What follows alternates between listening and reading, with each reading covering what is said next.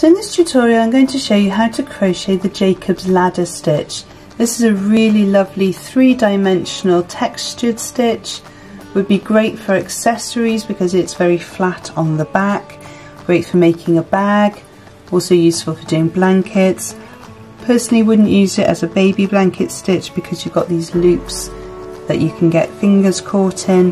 But a really gorgeous stitch and actually really super easy. If you can chain, if you can do trebles, and if you can do doubles, you can do this. So let's have a look at the tutorial.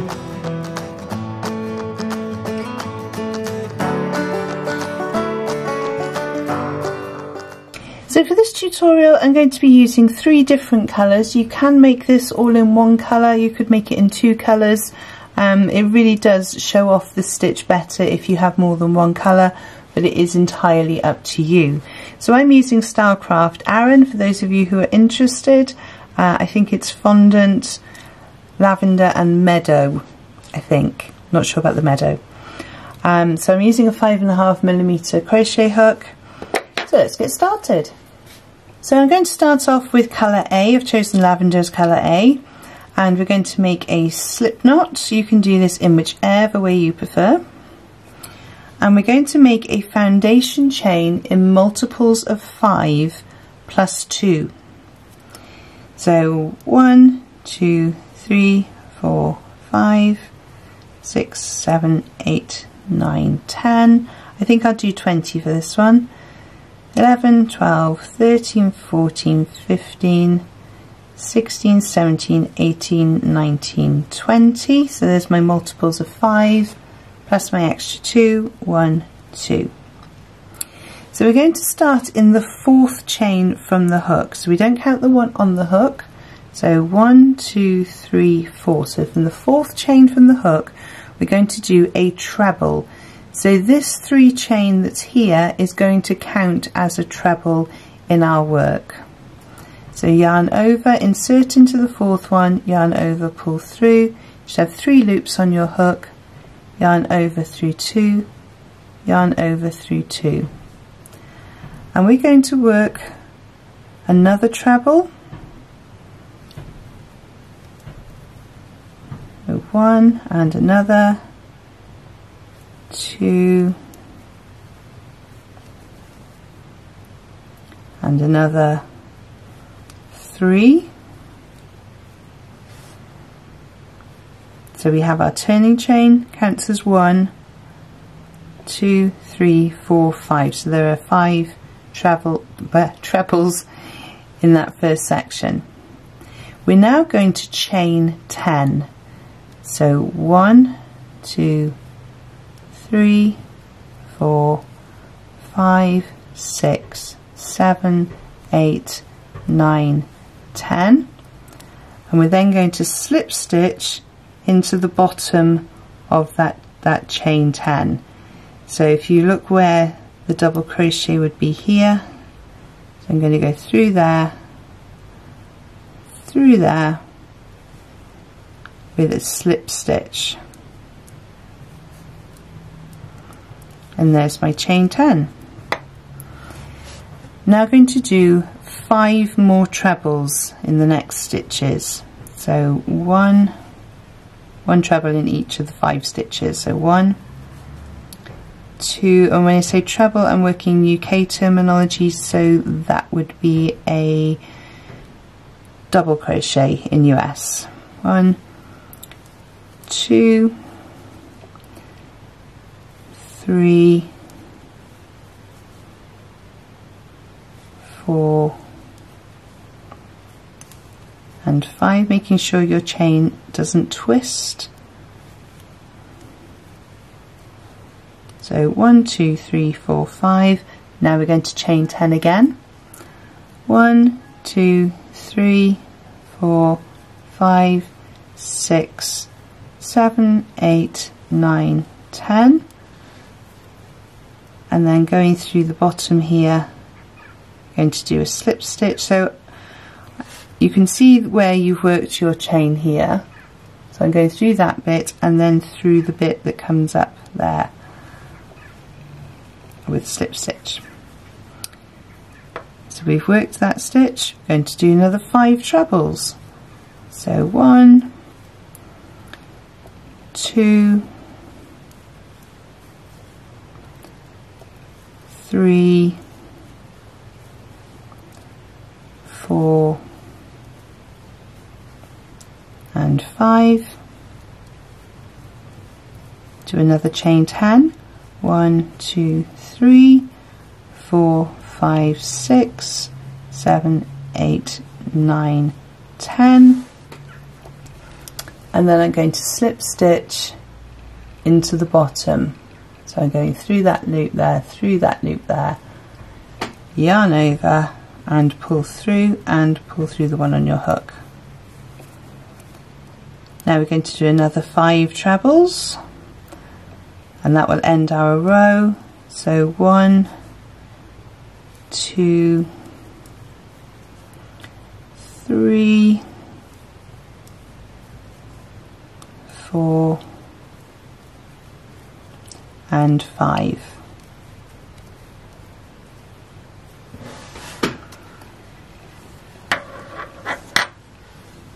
So there we have row 1. So for row 2 we're going to chain 1. That chain 1 doesn't count, and we're going to turn our work. And we're going to work a double crochet in each of the stitches across, including the ones that we've worked into. So let's count. So we're going 1, that chain 1 doesn't count, so we're going into that first space there. So 1, 2, 3, 4 and 5. Make sure you push that loop forward before you go into the next stitch.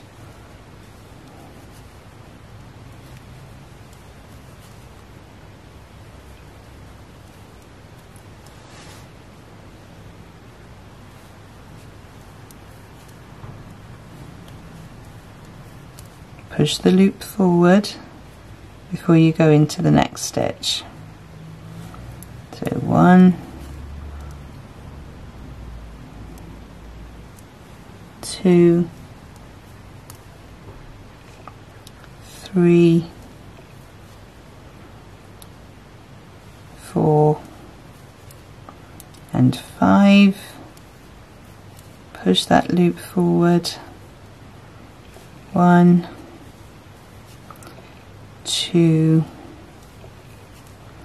3, 4, and because that 3 chain counted as a treble, that's the last one, so that's 5. Okay, now you can carry on from here if you want to, or you can change colour here. So I'm going to change colour. So I'm just going to undo that last stitch so I can show you how I change colour. So I insert into the 3 chain, yarn over, pull through. I drop colour A and I pick up colour B. And I take colour B and I pull that through to finish off the stitch. So you can at this point either tie off your ends, or if you want to carry them up the sides, you can. If you're going to put a border on afterwards anyway for a blanket, then you don't need to have all the yarn ends to weave in. You can carry them up the sides. So entirely up to you how you want to do that. So I'm going to move that tail out of the way.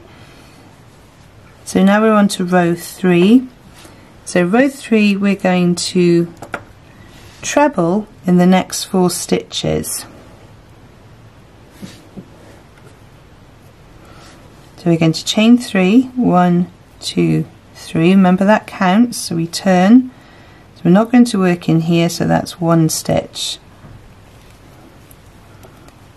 2, 3, 4. So 1, 2, 3. That would be the 4th, but the chain would make it the 5th. Okay, so we're now going to do our chain, and again we're doing a 10 chain, so 1, 2, 3, 4, 5, 6, 7, 8, 9, 10. Come back down, and making sure that's well out of the way, you're going to slip stitch through the treble we were working in. And then we carry on down the row doing our trebles. So we've got 1, 2, 3, 4, and 5. Chain 10, 1, 2, 3, 4, 5, 6, 7, 8, 9, 10, and we come down and do a slip stitch at the base of that 10. Go on, go through. Here we go. So we carry on in the same way all the way down the row, and I will meet you at the end of this row. Okay, so I'm just doing my last treble on that row. So I'm going to chain 1 and I'm going to turn my work. Chain 1 doesn't count, so we're now going to do our double crochets all the way across. So 1, 2, 3, 4, push it forward, 5,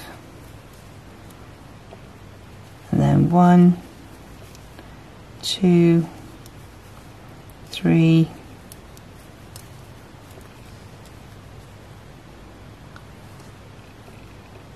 4, 5, pushing it forward. Oops. 1, 2, 3, 4, 5, push it forward,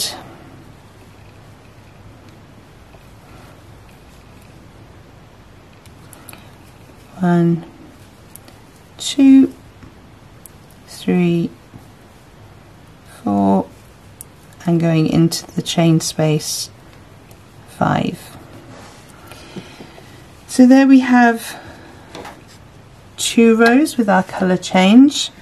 So rows 3 and 4 are repeated throughout the whole pattern. So when you get to the end of this row, you can change colour. So you got to the end of row 4, change colour, and then do row 5 and 6 in your new colour, and then 7 and 8 you can come back to your first colour if you want to, whatever pattern you want to do. So you make your piece as big as you like. I'm going to add in my green row, and then I'm going to show you how to do the final 2 rows. So pause the video now whilst you make up the rest of your piece. So I'm just coming up to my final colour change. So I'm yarning over and I'm going to change colour. I'm going to go back to the lavender that I started off with to finish off my piece. So when you've crocheted as many rows as you're happy to have, we're going to start on the final row. So we're going to start off with chaining 3, 1, 2, 3. We're going to turn our work, and that chain 3 counts as a stitch. So we're going to work a row of trebles very much like we do on the loop row, but we're not going to do the loop. So we're just going to put a row of trebles all the way along the top. So this one counts. So 1, 2, 3, 4. So just work your way along that row with a row of trebles, and I will meet you at the end of the row. Okay, so I'm just coming up to my last treble on that top row. I'm just going to pull my yarn through. We're not going to finish off here. So we have one more row left to do. So what we need to do now is to make the ladder part of the stitch, and to do that you can either use your fingers or you can use a crochet hook. I find the crochet hook easier. So you've got your purple row here, so I'm going to go through that first loop. I'm going to grab the pink loop and pull it through. Grab the green loop and pull it through. Grab the purple loop and pull it through, and you can see how these are now just joining up together nicely. Grab the pink one, pull it through, grab the green one, pull it through, and pull them up quite tight and taut, and then take your hook out. Now we need to do the same for the other two rows. So grab the one in the row above and pull it through the one that you currently have on your hook,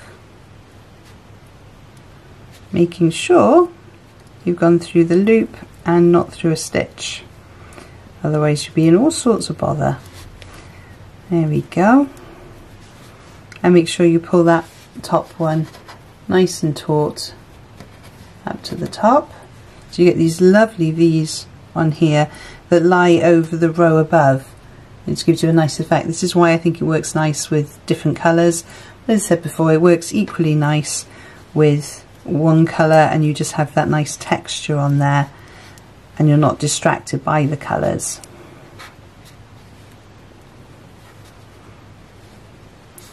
Let's get these last two through.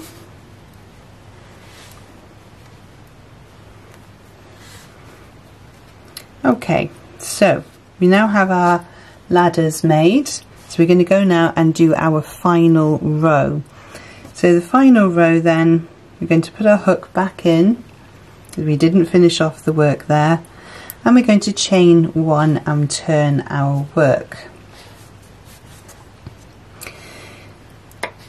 So that chain one, as throughout the pattern, does not count as a stitch, so we're going to work our way along the row, and we're going to do 5 stitches, 5 double crochets. So 1, 2, 3, 4.